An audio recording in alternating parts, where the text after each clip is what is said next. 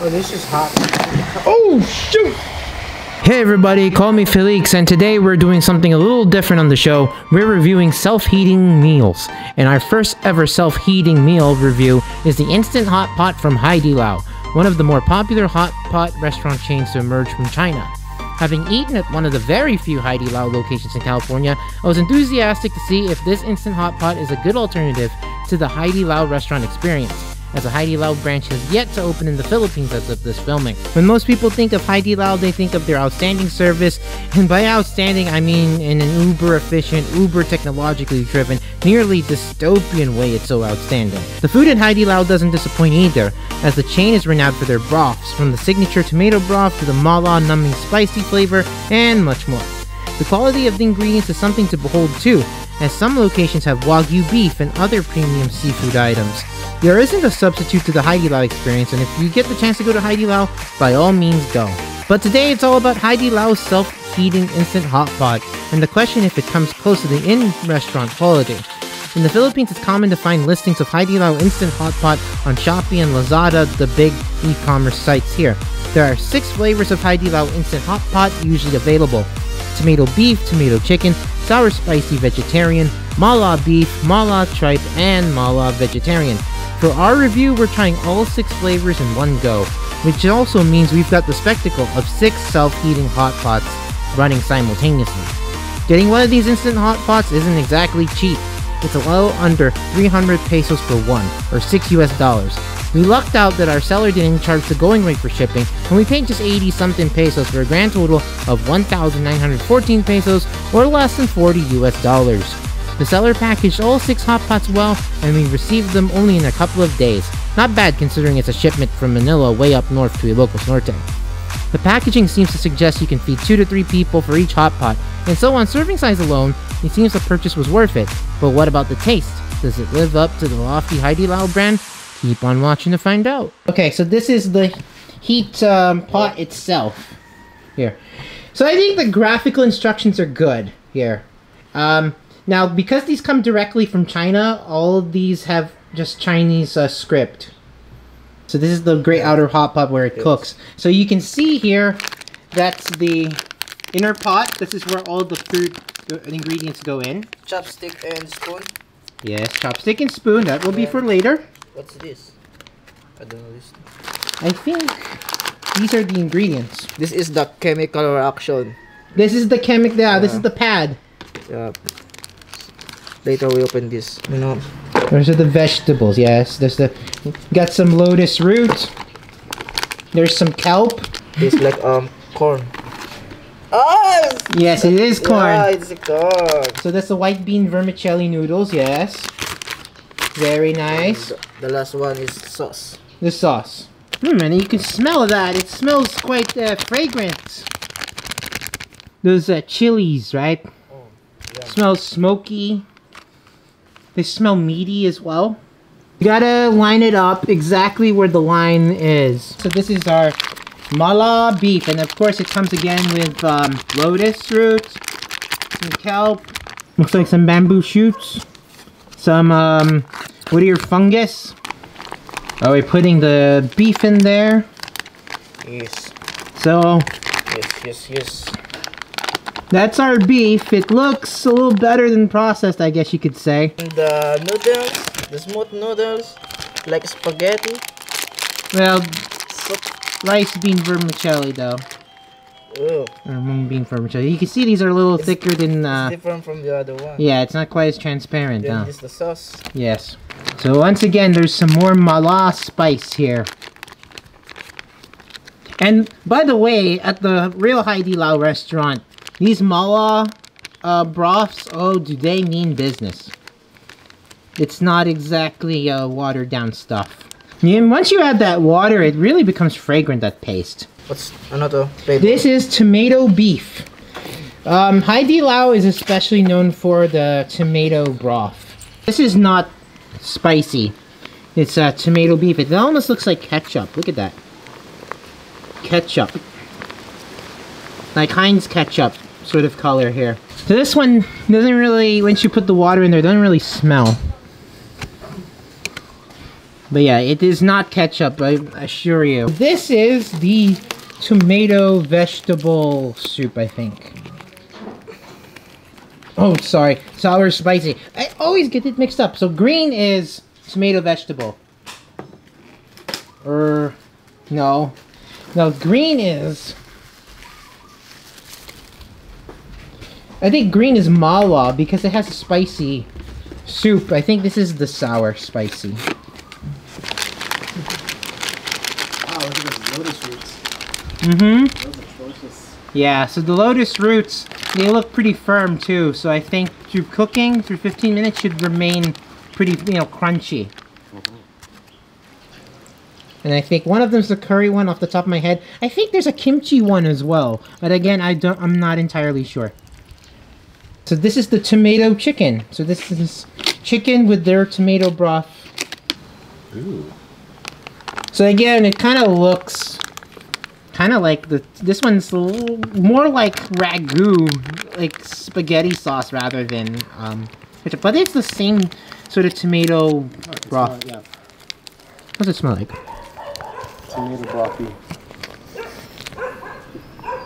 Tomato broth with a little bit of like a vinegary type or herbaceous smell.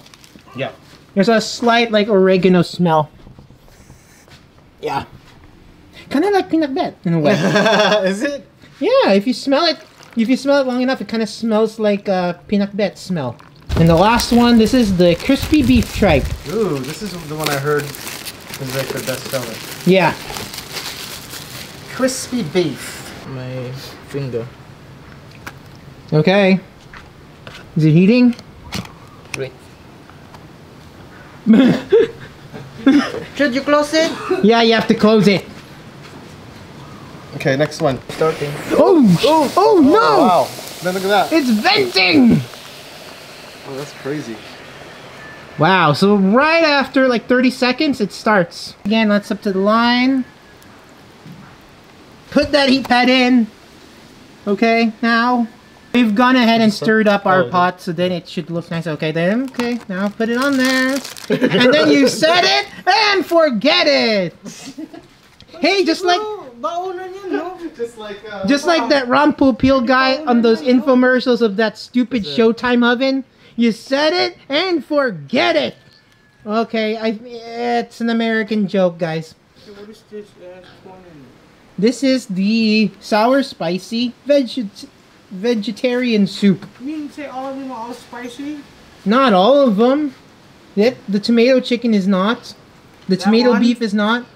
That one looks spicy. That's mala spicy. So 4 of the 6 are spicy to a certain extent. Wow, magic!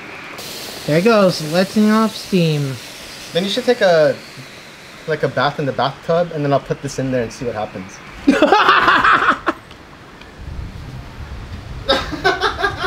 He doesn't want a chemical bath. I don't blame him. I mean, that could be hazardous to your health. Oh, this is hot. Oh, shoot! Make sure to... Make sure it's sealed tight, okay? They think that's the reason why that thing kind of... Yeah. Seal it tight, guys. Okay. You guys have like 30 seconds to... It's kind of like implanting a grenade in these things. Oh, this one's hot too. Oh yeah, you better believe it. All red. Uh-oh, there it goes. Wait. Amazing.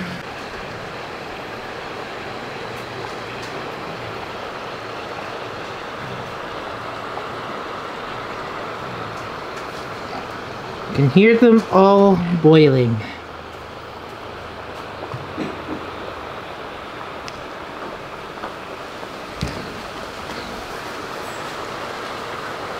And it smells just like a hot pot restaurant. Oh, I love the smells of hot pot restaurants. I don't know about you guys, but I certainly do. Especially mala hot pot. Oh, yeah. Oh, mama, tell me. Oh. So stir that in there. Yeah, let's do some stirring, shall we? Mmm. Where's the some tripe? Noodles. I'm curious. There's some tripe here. Oh, there it is. These are our crispy tripes.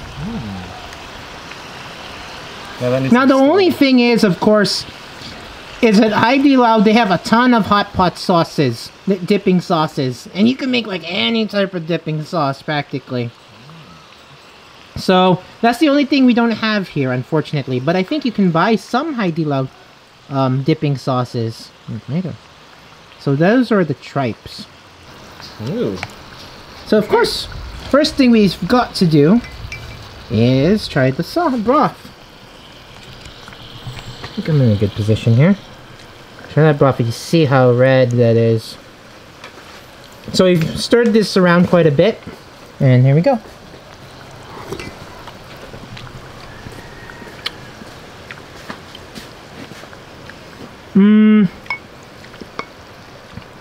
It's not too spicy, this. More has like a... I'm getting more of like sesame oil.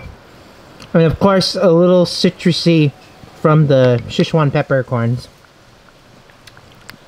But it's not too overdone with the peppercorn, so that's good. I'll say, though, the broth is spicier at Haidilao. And it kind of completes it. There's nice smokiness out of there, but... I'm getting a little more of that spice. More a little integrated, but I think it's good. I think, to me, personally, it tastes a little bland. The vegetables, like the bamboo shoot, nice texture. There's a bit of bite. Okay na to. Yeah, that's good too. Tell me. Here's the crispy tripe. This too's quite good. It's not really crispy. It's just got a little bit of like a... Let me try the tripe. It's very clean. You got more creaminess, I think. I'm getting a more sour than the spice. I love lotus root, so here you go.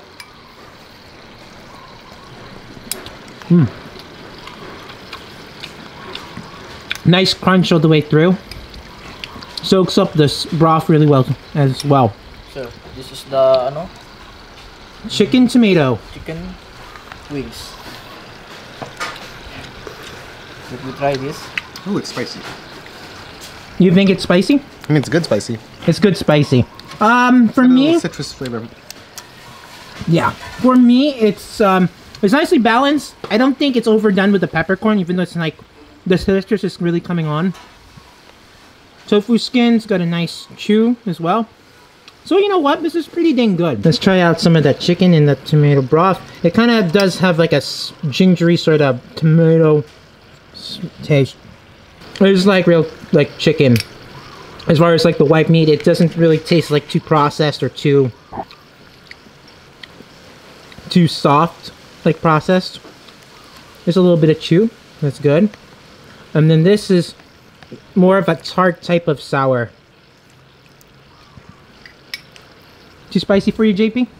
It's just weird, that numbing feeling. I mean, that tingling. Really? Yeah, just weird. I've never like experienced that before. Oh, have you done Sichuan hot pot good. before? No, never. Oh, okay. So that's really, That's really the taste, but woo. it does punch you with the spice, though. Yeah, it's like It's more like a spice that kind of grows on you, though. And then, yeah, like I said, it's a numbing later on. mala. Okay. Mala, yeah. Ooh. Let's try some of those noodles out. Those, like, vermicelli noodles. And, of course, they come in each pack as well. The noodles have a nice, good enough chew. Just enough elasticity to have that chew. Oh, that's soft. And like I said, this tomato broth kind of has a gingery sweetness about it. It's kind of like I was saying, it's kind of like peanut butter in a way. You get like oscillating tartness with sweetness. Yeah, it's pretty much in the spirit again of Haidilao at the restaurant, but a little bit bland. Ugh. A little bland. A little watery, a little bland. Okay, this is the sour spicy vegetable soup.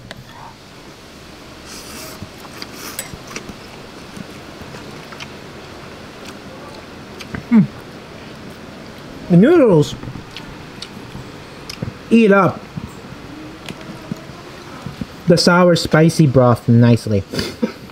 There's a little vegetal flavors that's running in through the noodles too. Yeah, they absorbed it, huh? What do you think, Warren? Damn, there's a ginger. There's a ginger, Yes. yeah. There's the ginger.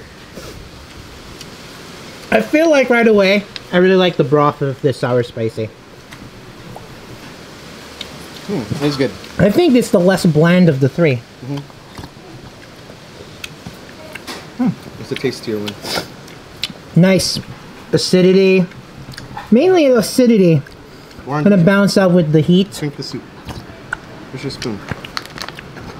So I think like the broths are pretty good, but once again, because I think broth making is really like the strength of Haidilao. I think the sour spicy so far kind of lives up to the hype of that.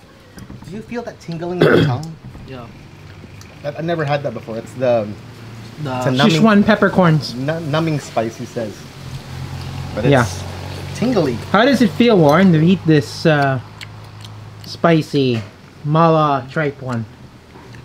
It's look like the samyang. No. No? What? Samyang is really intense. This is not. I wouldn't say it's really intense. I think you're apples to oranges. Okay, this is the tomato beef. So I think this is the one I was looking forward to the most. That and the mala beef. Mala beef is the next one. Yeah. It's a little process. It's like a dry sort of brisket. I don't think it absorbs quite as well in them. So I think like with the tomato beef is quite different from the tomato chicken because it absorbs more of the sweetness of the beef, the natural sweetness of the beef, and then it augments the sweetness. So depending on what you like, you might find this one more flavorful as far as like tomato beef is concerned. And this is like one of their specialties, really. This one is? This one? Yes. Oh. Well, on the sweet side, but I don't think Is it's it? overbearingly sweet. Okay, let me try it. It's not like ketchup, for example. Let me try the tomato chicken instead.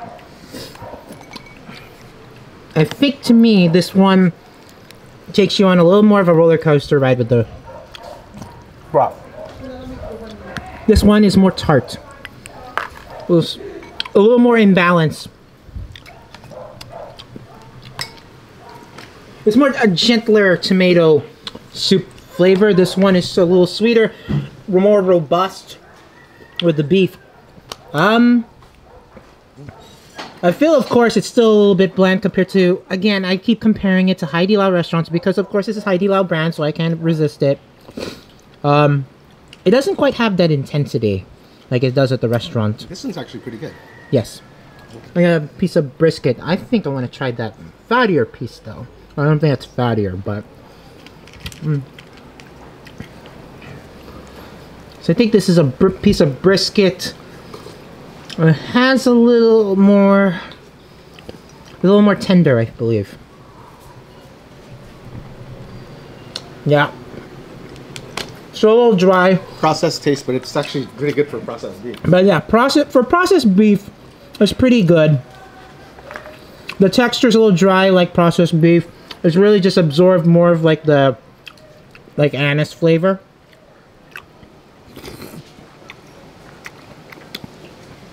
Okay. Alright then. I'm gonna try this mala beef next. See how much got here.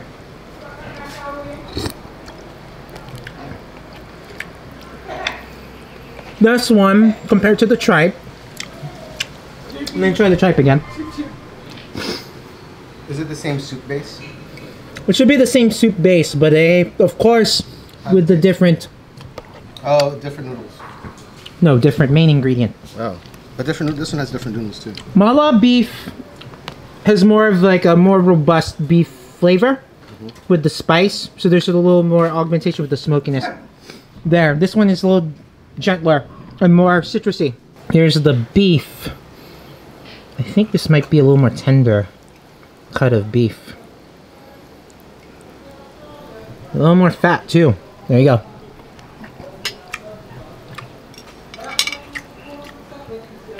Yeah, the cut here I think is a little bit better based off that one morsel. Okay, we'll try this one. Mala vegetarian. One thing I really like is that the vegetables generally are crisp. They're juicy. So I'm pretty much impressed with as far as like the vegetables are concerned. Like the condition that they're in. And then the spicy broth here, a little more citrusy too, kind of like with the mala tripe. But of course doesn't have the robustness from the meat. Alright, time to wrap this up with some final thoughts on the Haidilao self-heating instant hot pot.